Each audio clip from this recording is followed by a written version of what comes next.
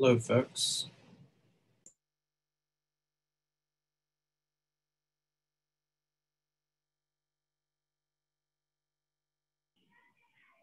Hello, Taylor. Good morning.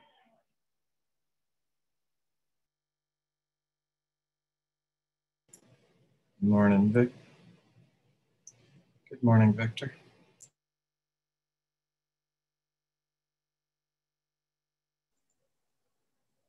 Let's see.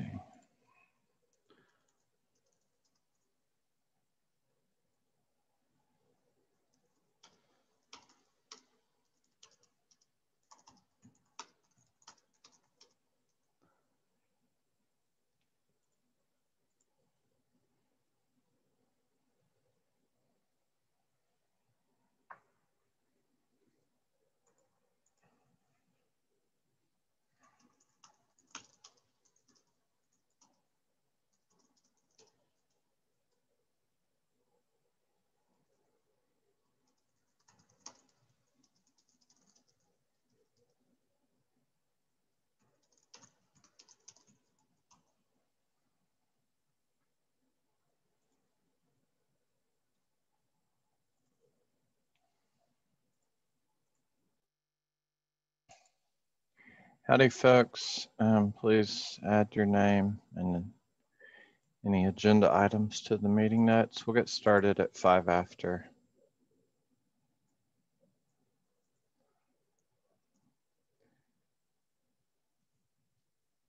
The link to the Google Doc, the meeting notes, is in the Zoom chat. It's also in the calendar, I think, event, and in CNCF Slack.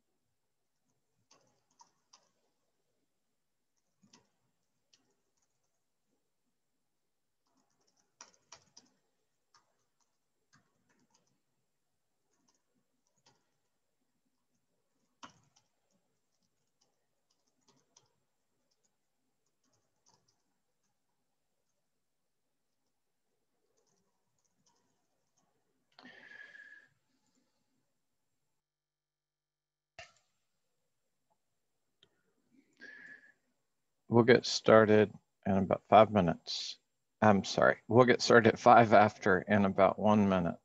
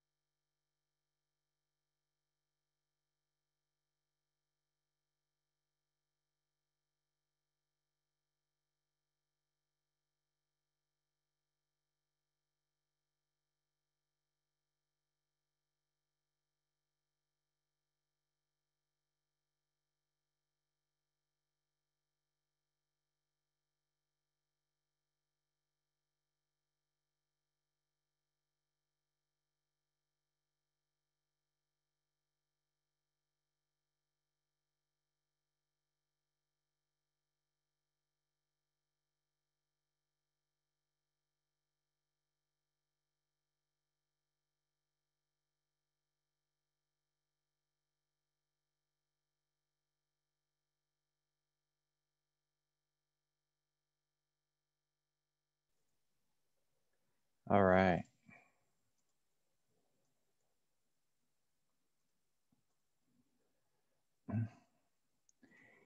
We'll get started. So this meeting is being recorded. This is Monday CNF working group. It'll be published on the CNCF YouTube channel. Please add your name and any agenda items to the meeting notes. If you have any and you can't reach the notes and agenda item, then you can drop a message in the chat, the Zoom chat right now, or speak up. Does anyone have anything they'd like to add? Go ahead and share my screen.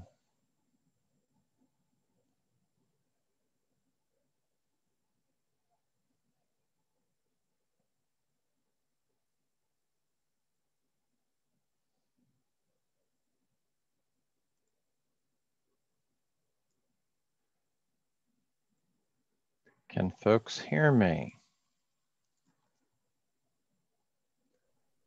Yes, Loud we and can.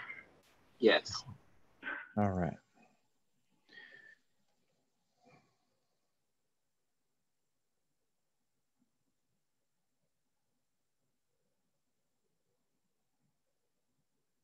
All right. Well, you can add your name to the attendees whenever. Let's see. So other than the upcoming events, the tag is August 2nd, Monday. We have KubeCon and ONES in October. The CFPs are closed for that. If someone has something interesting that's going to be on one of those, if you've been accepted, then maybe we can add that as a list to the list that folks are recommended to see. I'll drop the pull request to the end of this so we can take a look at whatever's there. And then Tal, you're up for the CNF operators. I'm gonna let you share screen because I know it's a pretty big doc. Sure, that's a good idea. Let me do that.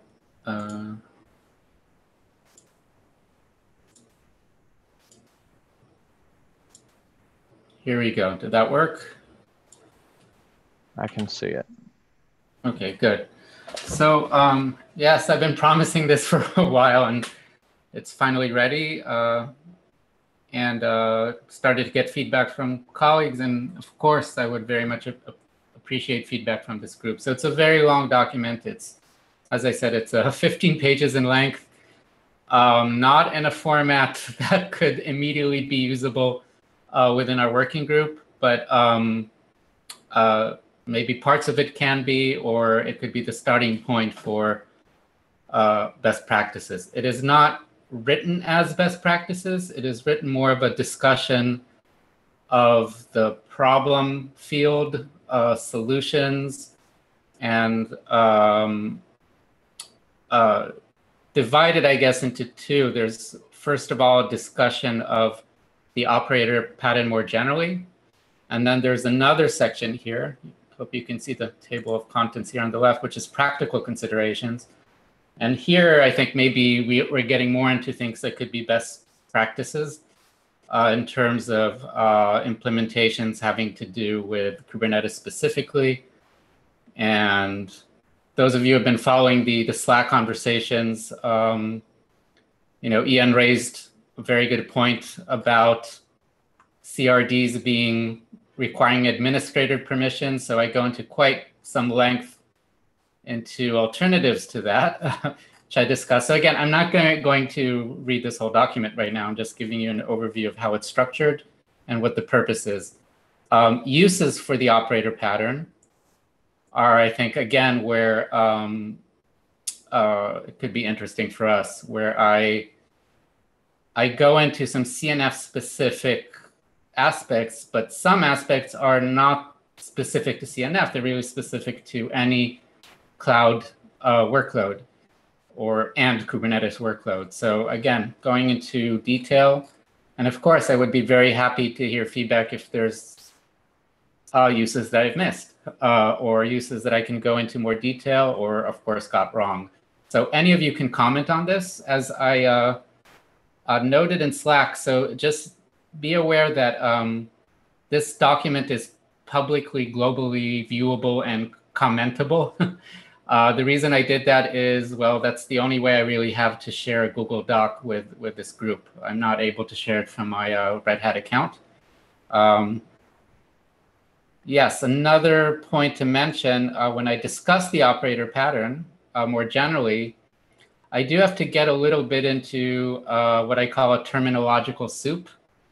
What is called operators in Kubernetes is actually has nothing specifically to do with the operator pattern.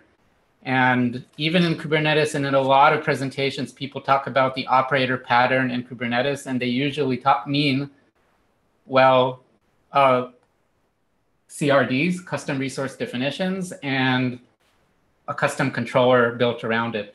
That doesn't necessarily apply the operator pattern in the classical sense in which it's been used for more than 20 years right now, computationally. So I go to some length to actually separate these two. Maybe it's a little bit pedantic, but that's the kind of person I am. I feel like these two things should be understood. So despite the terminological soup, I think we can get through those problems of names, and really most of the document is discussing the meat of the issue. So yes, there's a lot here to go over. I'm not gonna, as I said, read it all right now, but I would be happy and honored if people in this group would read through it, provide comments. You can add comments directly in the Google Doc. And oh, and I should also mention, I realize not everybody has access to Google. So just please ask me. I can provide a PDF too, although that will be a snapshot. This is a living document. I'm constantly editing it. So I could provide a PDF of a snapshot right now. And pretty much it. I wonder if there's any general questions or comments.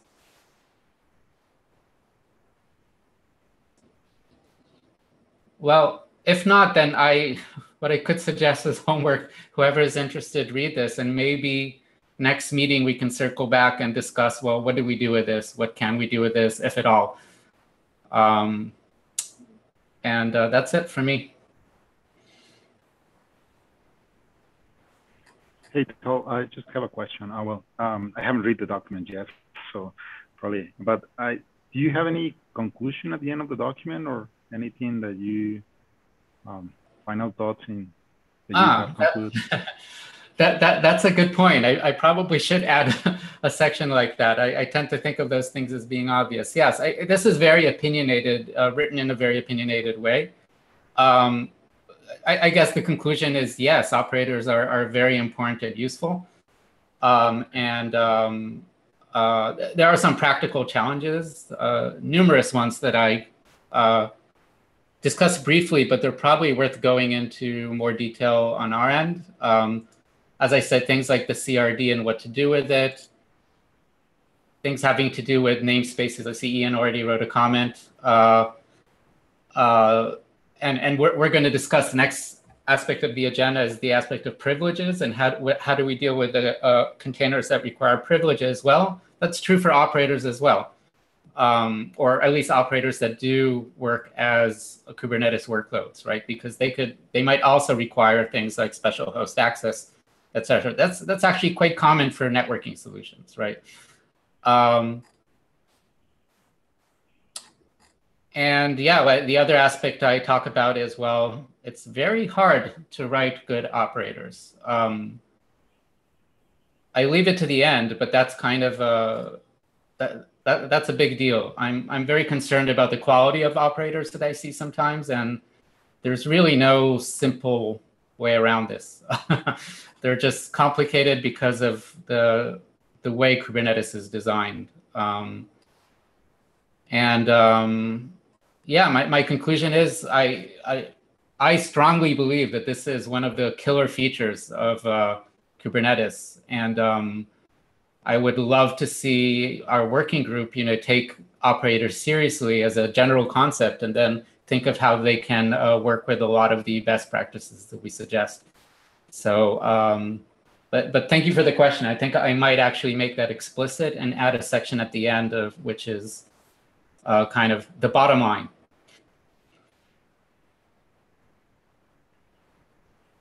Okay, thank you. All right. Well, thanks. We can continue with the agenda.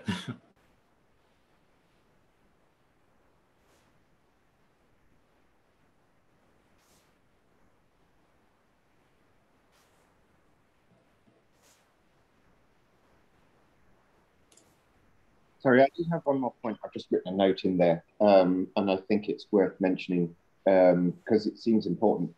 One of the things you were saying in the, let's be honest, I haven't read the entirety of the document, but one of the things you mentioned here is that you could be providing the operator from the system to many containers. And, you know, that I think is the obvious, well, if you're doing that, you need to sort of define what you're providing. And it seems to me if you're doing that, you're actually providing something a bit more as a service, a little more like, to take a bad example, EKS. You're providing something that delivers a service. You're not providing an orchestrator that will orchestrate, you know, container images that the CNF, you're not likely to be providing something that orchestrates container images the CNF brings along with it. So I'm not, it's got a useful, there are certainly potential uses for that, but we might want to draw our boundaries so the thing you deliver is more testable. It's very hard to test something that orchestrates container images that don't live with it, but it's quite reasonable to deliver something where the end result is, you know, a service, a microservice that might form part of the application, but you can detail what the microservice is good for. That's a very good point. Originally, when I started the document, I had a section exactly about that. How do we differentiate between what's part of the platform, right? What you're calling here as a service, rather than part of your workload. I ended up breaking up that discussion into, it's woven through the document, but you're making me think right now that it's worth highlighting it as its own section, and maybe, I'm not sure. I wonder if it's, here's my thinking on this is that I think to an extent that's a practical consideration, because in the end, whether it's provided as part of the platform, you know, who's providing it? If it's a third party operator that you're using, or it's the CNF vendor who actually developed and packaged it as something specialized,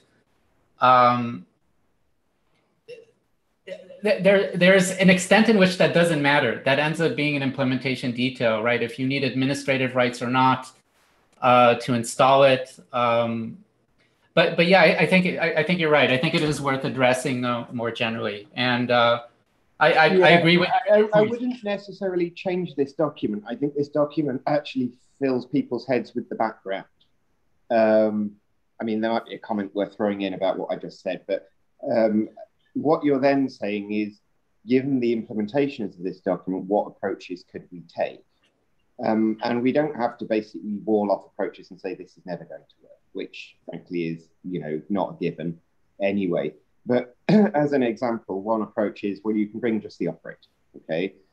Not from the CNF, it's a part of it's provided independently of the CNF. You can bring the operator and the software it's operating on. So ultimately you're delivering an as a service API supported independently of the CNF. And then you can bring, obviously, if you bring it as part of the CNF, then you're bringing both operator and the software package together, and they come as part of the CNF and they belong to that CNF.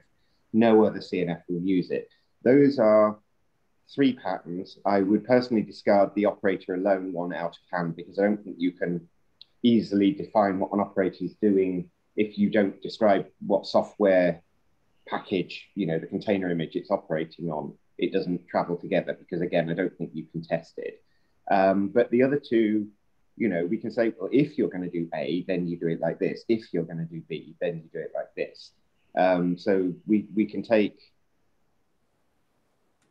possible implementations, measure it up with the information you've provided here, and say it's got strengths and weaknesses, and in general, we would or would not recommend it.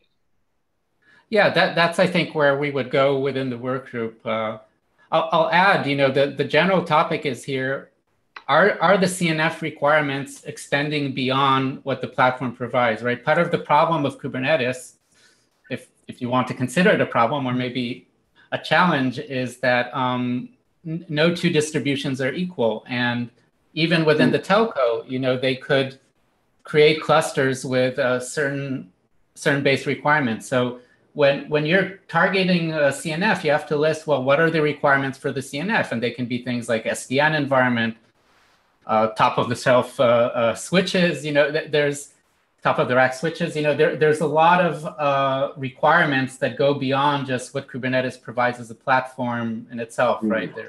You might need certain CNI plugins installed. So an operator becomes another aspect of those requirements. And so this is where it bleeds into exactly, I think, the next item on the agenda, which is, privileges, right? Privileges are also a kind of requirement. I require privileges, access to the host. There's an underlying thing that doesn't hide among privilege, but it's more a matter of if I'm going to, and I'm using air quotes here, if I'm going to right size the cloud, if I'm going to build a cloud that will specifically run this kind of network function from this provider, then I'm going to have to meet its requirements for the cloud, because there's not one deployment of Kubernetes with one configuration. That's a separate topic to both of them that I would want to say, well, these are the features I'm going to come looking for, and they better be present, which could include, I need an operator that provides, ultimately, when I run it, a function that does something. And and that would go hand in hand with, I need Multus, and I need the SRV plugin, and I need Numero Awareness, and I need whatever else it is that I need out of the cloud. So I think that's another one we could write. And again, we cross the line between simply describing a best practice and standardizing it, which we might want to do sort of as a sideline rather than with the authority of the CNF working group. But if we said, right, well, if you're going to provide a network, a CNF, it's got to come with a manifest that details its requirements from the cloud, and it might require operators, then, if we go into, well, the system will provide operators, then those things knit together at that point. Right, and this is, again, where I see the big benefit of operators, because it lets you encapsulate those requirements with, a single item on the list. I need this operator. Now that operator might itself have all kinds of requirements, but you're not passing the buck here. You're really saying that this is, another system that you need. So the CNF itself becomes more minimal, right? There are less moving parts in the CNF itself, and those moving parts are moved elsewhere in areas where it could even be a third party, another vendor. I mean, or not, as the case may be. Or not, now, exactly, or not. If it's supplied by the CNF vendor, then the point is, it wouldn't necessarily become a responsibility of the CNF supporting ops team. It might become a responsibility of the platform supporting ops team. Exactly. At which point, privilege is less of a problem, because everything the platform ops team does implicitly has all the privileges in the world. So that one might solve itself if we approached it that way. It's true, I can't give all these details, but I'm working right now on a few projects with vendors, and the reality is very messy. CNFs require a lot of things that kind of break the lovely cloud separation, right? I think we can forget about ever having CNFs running on public clouds, at least not the way public clouds are currently designed. It ends up being very custom. That's my point, that it's a CNF plus a very tweaked Kubernetes cluster that is designed to work together with hardware accelerators, other things that sometimes come with their own operators. And the complete solution, you have a bill of materials for everything, going from the hardware to the software. And all these parts are really designed and certified to work together. So in the end, making these kind of clean separations between which team works on what, I hope we can reach that point. I mean, I think that's something that we would like to see. Those are one of the benefits of the cloud and what it can give us. We have a ways to go to that, and maturity both in the platform and in our development practices, which is part of what this group, I hope, will move forward, right? Yeah, the question there is going to be, can you for a CNF, given what it's got to do, can the whole group of people involved supply a CNF with more moving parts with less effort than they can supply it with fewer, bigger moving parts, even if that includes a bit of duplication. And at least with the level of technology and, frankly, people skills that we have around at the moment, I think duplication might make life easier. But it's a topic open for discussion. We shouldn't block off the option in the future. We might not necessarily take the option on day one. Right. I think our attitude so far, which I agree with very strongly, is that we're going with the method of like, if you want to do this, then this is your best practice. It's very hard for us to state an opinion where you shouldn't do some things, right? There's a reality out there in terms of what telcos need, what providers can provide, and that relationship, which, we can't change that business relationship. What we can do is look at how those relationships manifest in practice, and with those manifestations, here's what we're recommending. That's the right attitude for us to take.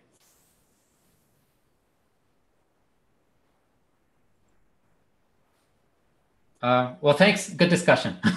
We'll continue it. All right.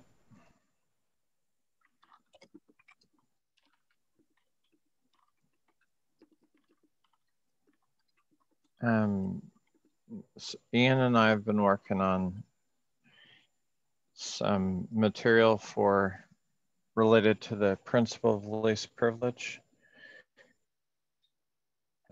Probably be multiple best practices that end up coming out of this, as well as maybe a couple of use cases.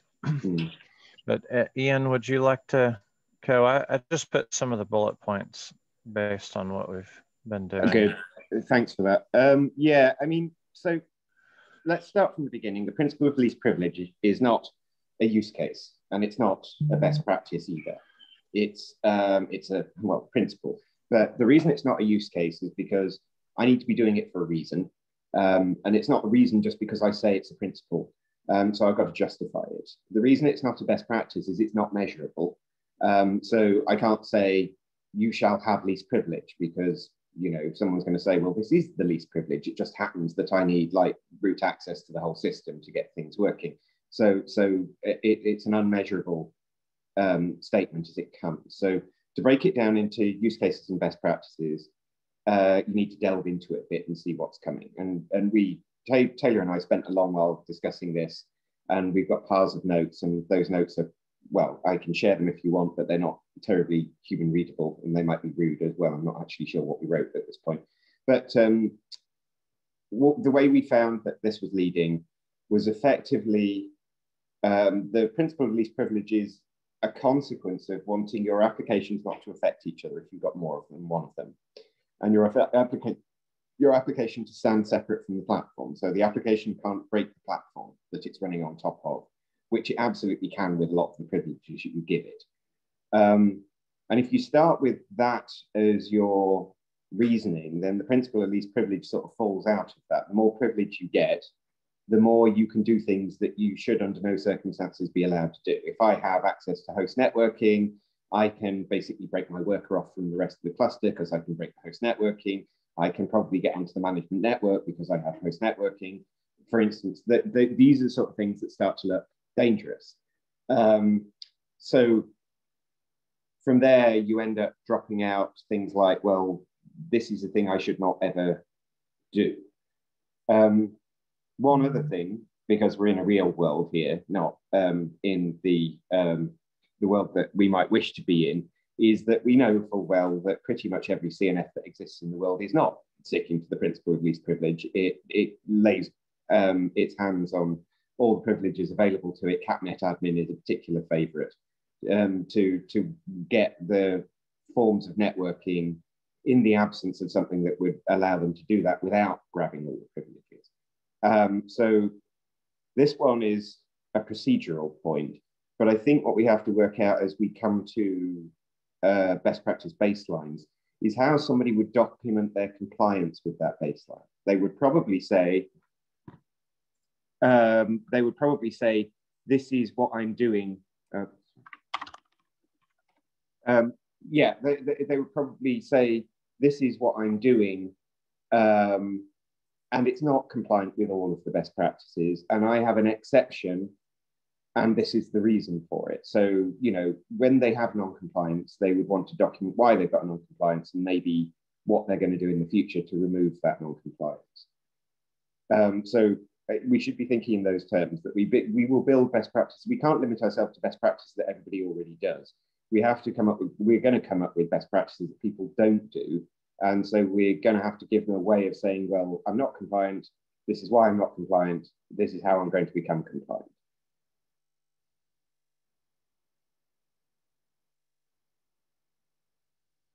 Anyway, the privileges we looked at, and Taylor's been kind of making notes, right? He basically said, right, I want my platform to have integrity independent of the app that's running. I want applications not to be, again, if we're talking in the world of vendors, I bought my applications. I don't want one vendor to point to another vendor as the reason why their application is not working.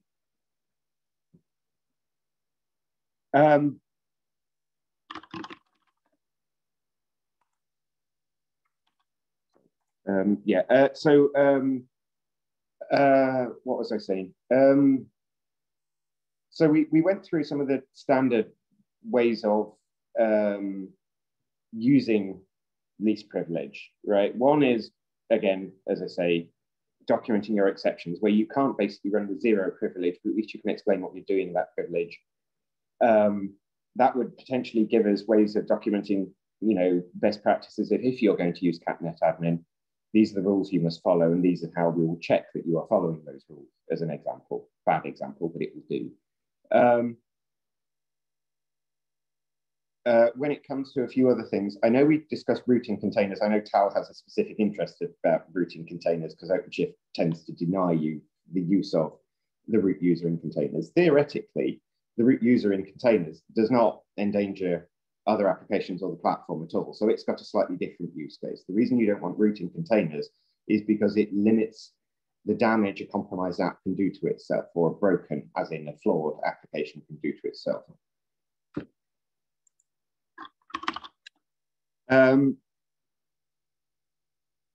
Unrestricted access to Kubernetes APIs is obviously dangerous. There are Kubernetes applications, APIs that you probably wouldn't want an application to access. We might want to set some rules around this. The obvious one to my mind is when we talk about cluster-wide resource types, I think network attachments are probably the most dangerous.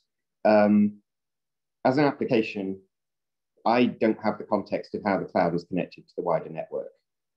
So I can't just say use VLAN on this port without really that consideration. And there are certain VLANs and certain ports that are probably, you know, outside the scope of what I'm allowed to do. And there are certain attachment points that are probably designed for other CNFs to be using, which I absolutely shouldn't be fiddling with. So we need to figure out for an application, what Kubernetes APIs should it be allowed access to? And what shouldn't it be allowed access to? And what would I want to delegate on a case-by-case basis? Like, for instance, again, access to an existing network attachment so that you can attach a network function to it would be an obvious thing to give to a network function. You know, I want your input to be here, I want your output to be over there. I don't let you decide which VLAN that is, but when I've actually selected it, a little like Kubernetes, like Neutron's networks, once the network is made, you can use it, but you can't make the network in the first place. We talked about CRDs a lot already. Just a quick question about that, if I may. I feel like it's a separate aspect here. You know, we're talking about privileges, but also you're talking about rights and service account RBAC roles. A privileged container doesn't have unrestricted access to Kubernetes APIs. That's unrelated, right?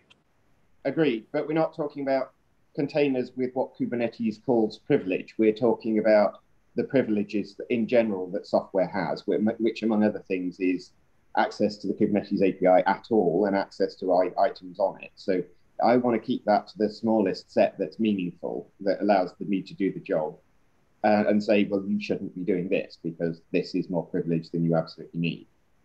So Whether don't view this it's as privileged, it's a privileged container, quote unquote, or not. We're just saying whatever the application is, however it's running, then try to limit the scope that it has on affecting other apps as well as itself and the system. So it's yeah.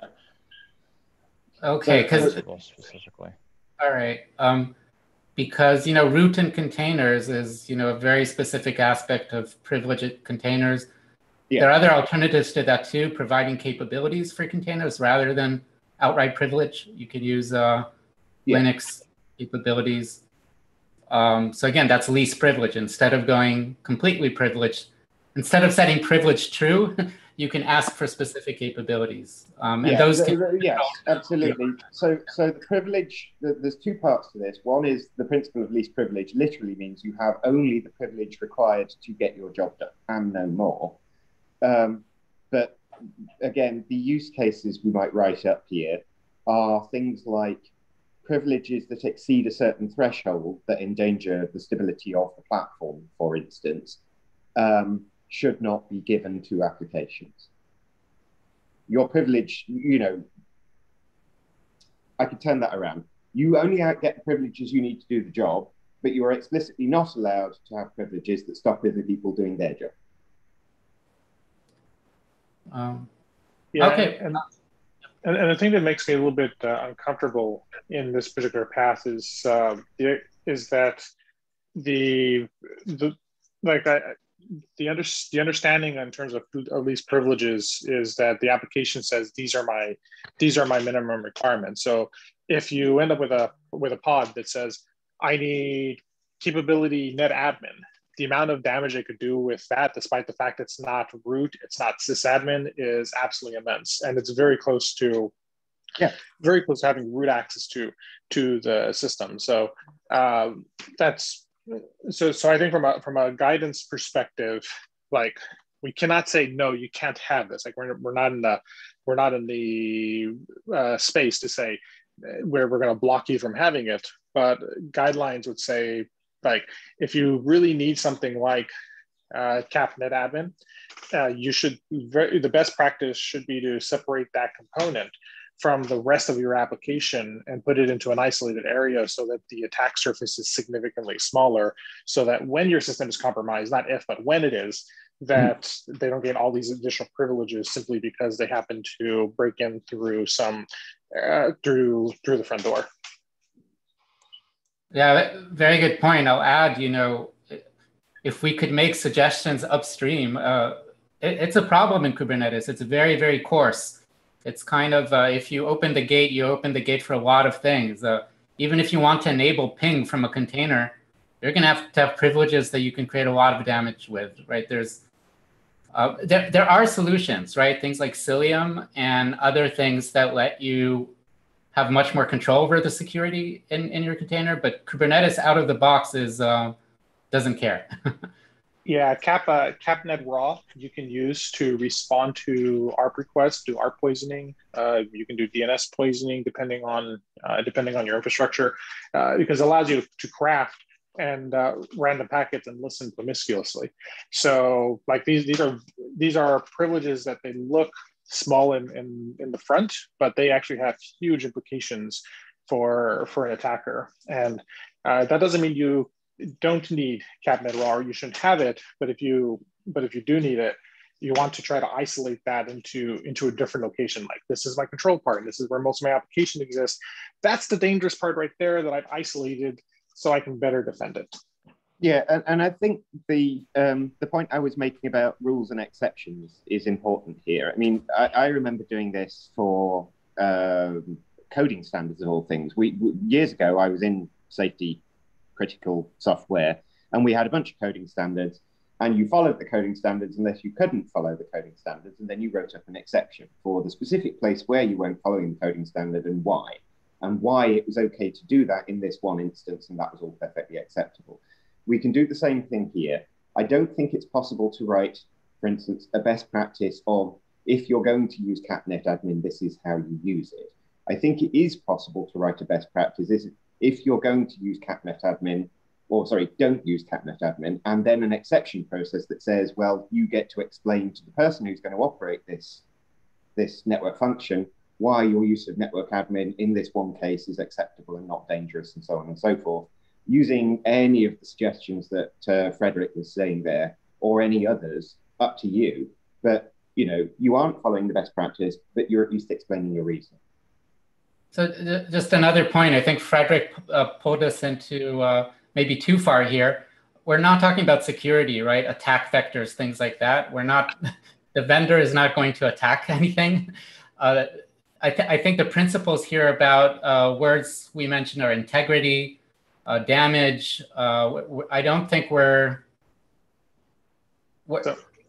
topic here is security, I think. I will point out. It's a defense in depth thing, so it can be security as well, but it goes hand in hand with, frankly, software never does what you expect it to do. So if I hand, a network function a bunch of privileges, I don't know what it's going to do with them. Either way, whether it's doing them because its code is broken, or whether it's doing them because someone's invaded it and is starting to try and dig for an escalation of the foothold they've already got, doesn't really matter. Because the point is the wall is effectively the same thing.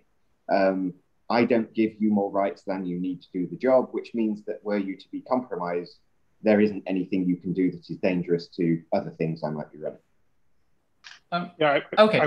I'd like to point out that integrity and availability are straight up in the security domain as well. So if you look at any security literature on what security is, they always point to the CIA triad, which is the confidentiality, integrity, and availability. And so these are very cross-cutting concerns. And of course, you can have integrity and availability without focusing on the security aspect.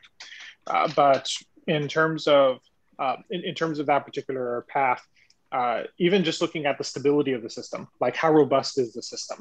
If the system has the capability to use foot guns on itself and its infrastructure, you're opening yourself up to more risk. And so it's a principle that where you have good cohesion and you also have good loose coupling, where you've coupled to something that has that privileges, and that thing that has that high privileges can be better audited. Right, absolutely. I'll say that just let's take into account that we're not discussing security in general here. Security is a much bigger topic than just this. It's, as you said, it's part of the domain, but we're not really dealing here with attacks, right? Actual attacks are something we should discuss, right? What are the best practices for security in Kubernetes? That's a very, very big topic, and a lot of companies are working on outside of telco. We're specifically talking about one sub area of security, principle of least privilege. We're not taking on all of it. It's fine if they come up in comments, and they have, like, there's a lot of other best practice ideas that we've noted while working on this one, but the focus for this is primarily on least privilege. Correct. I'm not sure I would even call it security, but okay.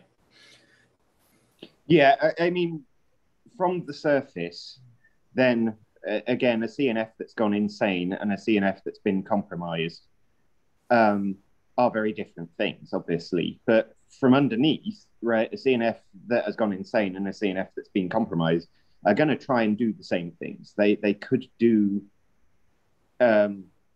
They will use whatever privilege they have in unpredictable ways, and so making sure that they don't have any more privilege than they need is a means to make sure that they don't start doing damage. The damage doesn't spread. Yeah, and typically when you start to get to the largest organizations, when they talk about security, what they really mean is risk management.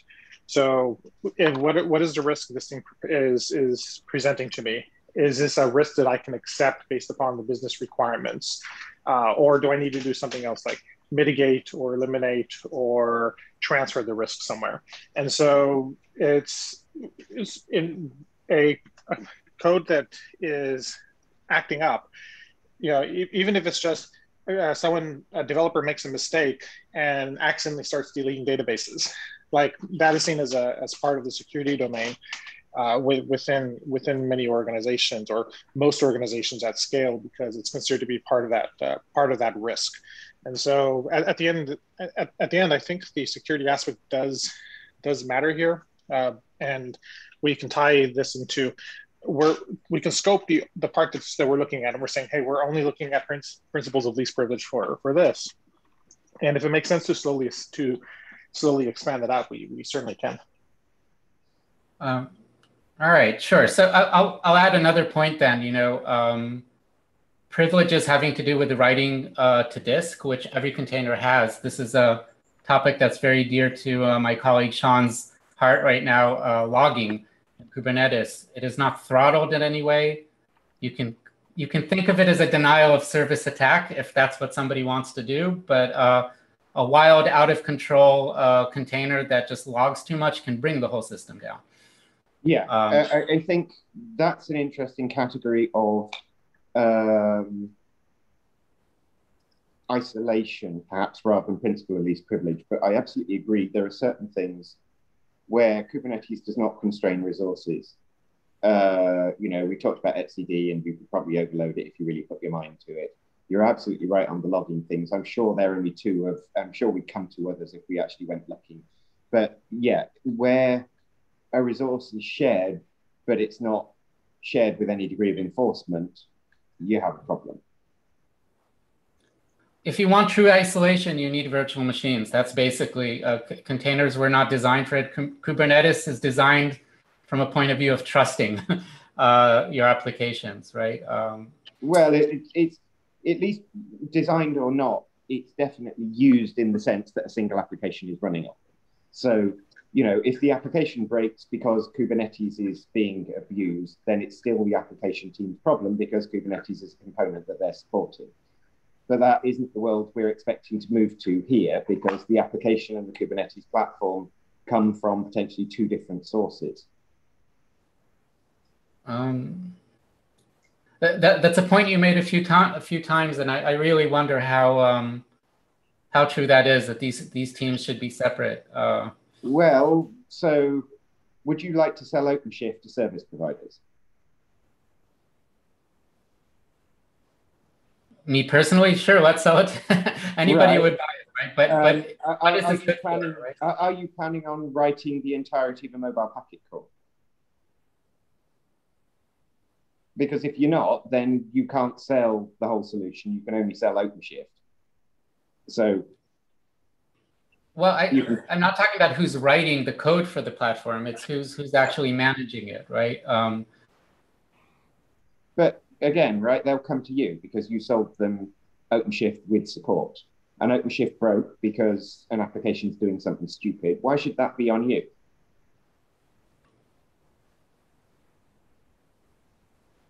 I don't really understand your point. Sorry. The point I'm making is that as a vendor, taking one example of this relationship, and it's a perfectly good one. If I'm selling you a piece of software, I want it to break if I did something wrong, and I want it to break when I can fix it, because a support contract is a gamble. It's the gamble that you won't make so much work for me that I don't make profit. And in order for that to be true, then the consequences need to be consequences I brought upon myself by writing bad code in the first place. So I have some control over the amount of support that you will ask from me. If we're saying that I can't support a platform without also knowing everything about the way the application is running on it, then I don't understand how we can make this ever work in the service provider. So this is one of the ways in which we constrain platform teams to basically dig their own hole and not have other people dig holes for them. Well, we're not talking about PaaS, platform as a service here. We're talking about ownership of the network, right? Even the title here of this point is platform integrity, but we're talking about CNF best practices to maintain platform integrity. Yeah.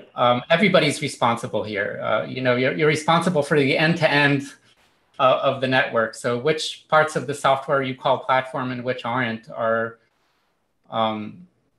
it's software that you're using. It's all integrated. Yeah, but I'm a service provider. I'm trying to run a mobile network and it breaks. Who do I call?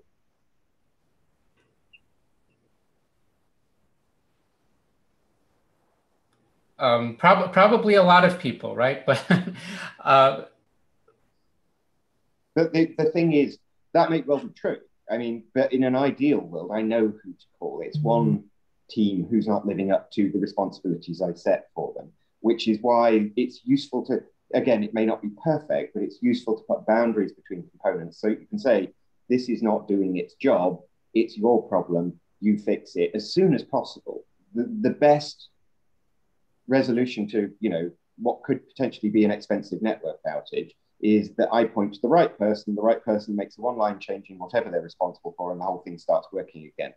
The worst solution to that is I can't honestly tell which of the many teams that I'm working with is responsible for the problem, and I have to call them up at 3 a.m. on a Sunday, and then they argue among themselves trying to point the finger at each other, and maybe I get this sorted in a week while I'm not making any money because my mobile network's down and the government's on my back. So right, but there are certain expectations for what this particular platform provides, say, versus OpenStack, right? So you just don't have the isolation. Containers don't really isolate. So it's a different kind of environment, I think, a different kind of platform. Yeah, and it may be that we're not expecting it to be as robust, resilient as virtual machines are. But on the other hand, we get benefits in terms of better. It's smaller, it's lighter weight, it's more operable. But on the other hand, where we can set boundaries on this, we can improve the whole thing, right? It's not about perfect, it's about better than you might end up with if you didn't.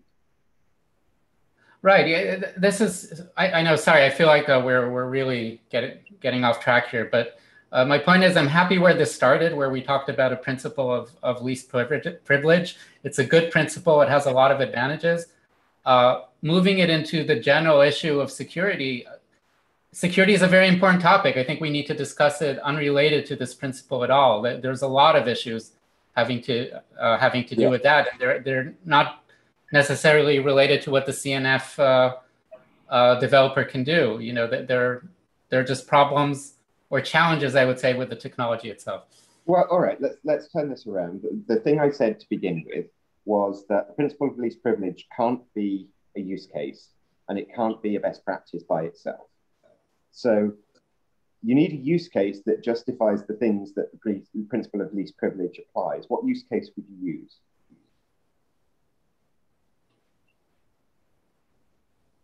No, I think you're right. It's a general principle. I mean, there are use cases where this would come up maybe more than others, right? Those use cases where you need privileges, right?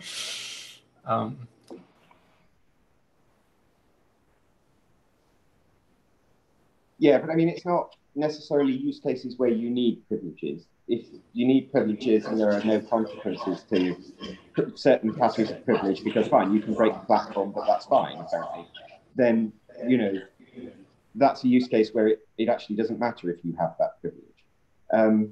But yeah, I mean, I don't want you to answer this here, but I want you to go thinking about it. What best justifies using the least privilege? What makes it the most advantageous approach?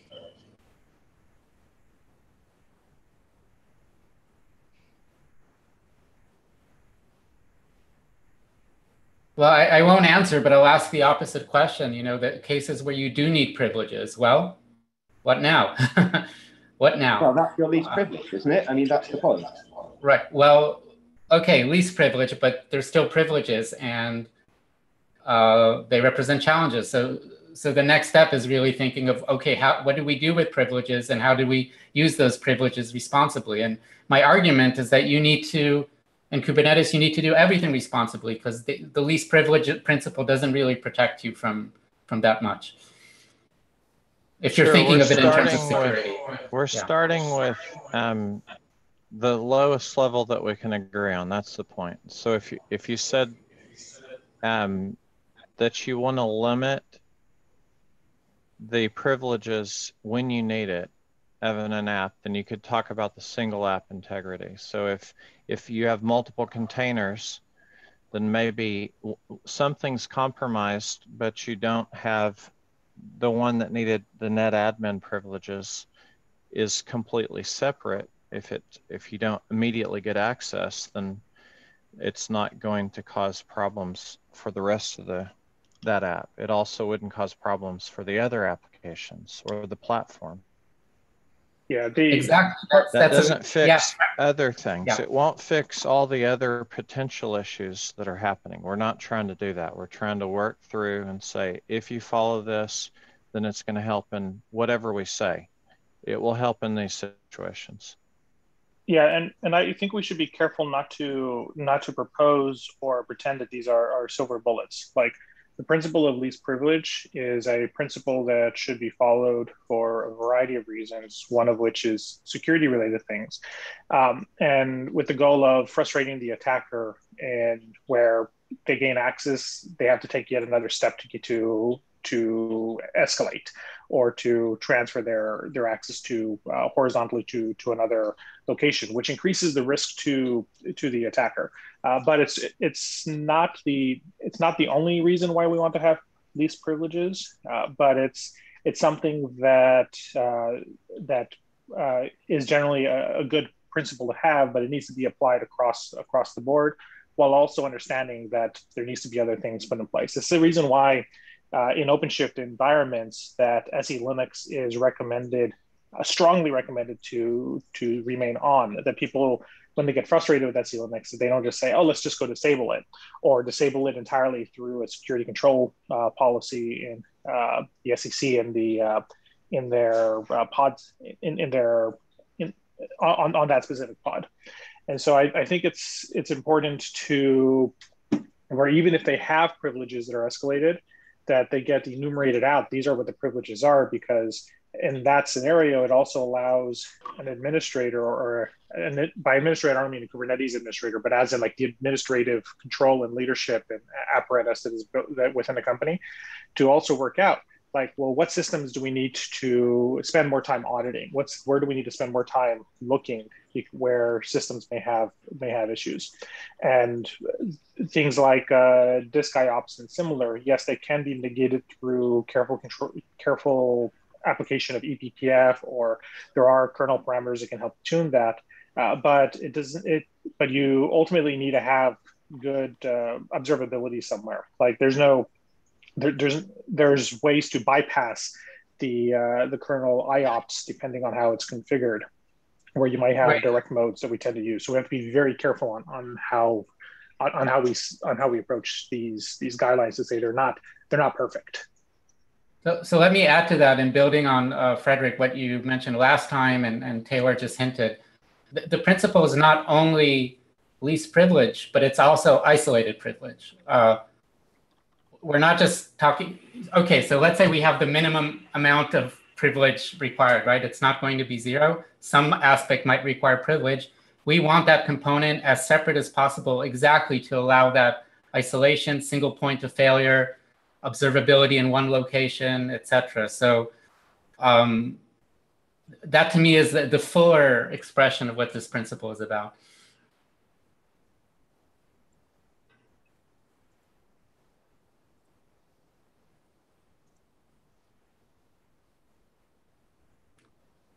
Does that make sense? Calling it something like the principle of least and isolated privilege, something like that. Well, don't join them together. Put them as two separate things: principle of least privileges, principle of isolation. And well, again, I just want to point out that the principle of least privilege was the jumping off point. It can't be a best practice, and it also can't be a use case. Use cases are likely to be related to it. So we had to work we work this problem in lots of different ways, one of which is what reducing privileges would help from actual use cases.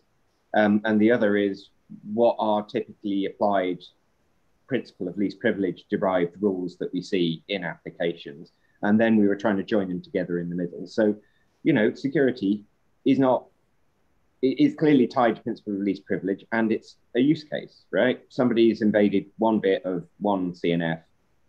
What would you want to happen at that point? What could you do about that? You could make sure that CNF doesn't have the power to break other things in its turn. Perfectly good use case. Yeah, and this breaking up apart of things makes a lot of sense as well. Like in enterprise systems, you often see things like policy will say all data at rest must be encrypted. They'll say the standard is we use AES. The procedure is we use BitLocker on Windows systems to implement AES, and guidance will be don't leave your laptop in the car. So finding the right level of what we want to call these things, it's like principle of least privilege. Just like, well, how do we get to procedures? I would also make it clear, if it hasn't occurred to people, that a best practice isn't necessarily driven by a single use case or user story or whatever, right? Security dictates that we probably want to restrict privilege. Stability dictates that we probably want to restrict privilege as well. So, but the best practice of how we restrict privilege is one thing.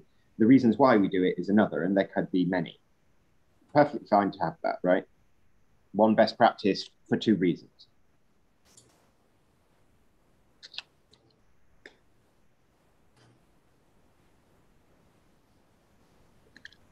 Anyway, we'll keep going with this. We do rather hope to have a few kind of outputs in terms of both user stories, use cases, and best practices this week. We will try, based on prior experience, to make sure that these commits probably live in a branch of their own but are independent of each other, so that we can commit the ones that people like and continue to discuss the ones that people have issues with. Otherwise, we get into a log jam where we've got lots of ideas, but we can't get any of them into our documentation. But we will keep going with this, and your feedback's welcome, by the way. This actually helps a great deal. Thank you for your comment about auditing, Victor. I think we do have to weave that in somehow. I'm not quite sure how yet, but it's a perfectly valid thing to consider.